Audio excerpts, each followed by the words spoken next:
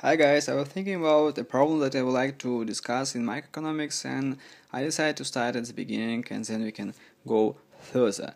So the first problem is the easiest problem that can be solved in microeconomics and in optimal choice problem.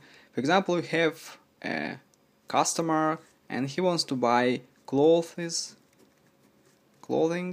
and he wants to buy food. And the price of clothing it's going to be y, is going to be x.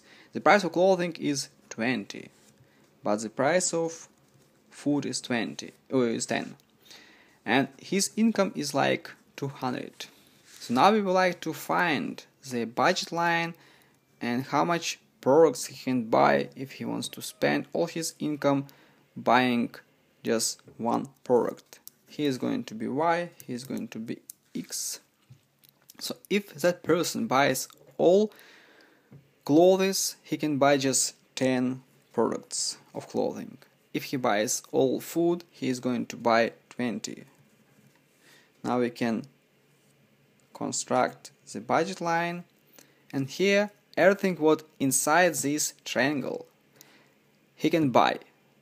Outside he cannot buy, he will not be able to buy. So if he wants to buy 8 clothes,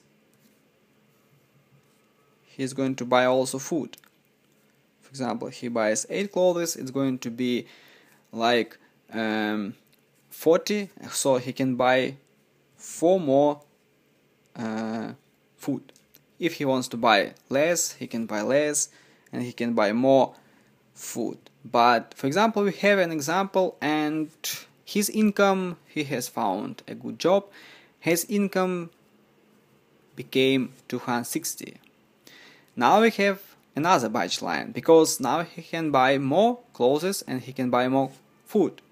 And now if he buys just clothes, he can buy 13 now, and same time he can buy 26 food. So in same time he can buy everything what is going to be in this triangle and in this triangle. So he is already another triangle because his income is higher.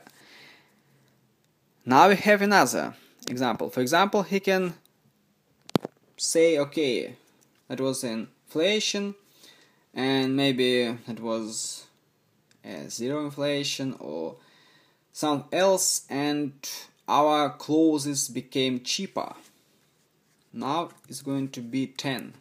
So if it's going to be 10, he can buy, if his income is now this one, he can buy now 26 clothes and he can buy still 26 food. So he can buy now more clothes and at the same time he can buy the same amount of food.